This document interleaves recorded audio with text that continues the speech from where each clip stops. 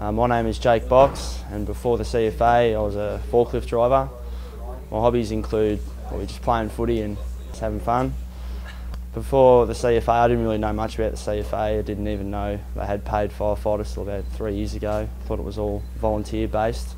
The most rewarding part of the recruit training is meeting a different range of people and becoming friends with everyone, lifelong friends. So the toughest part about being a firefighter was probably, I'd say, seeing a casualty. I think that had hit me pretty hard. This is the first time I've ever seen it, but I became a firefighter because it's a job you could be proud of. You're proud to talk about your work when you go home.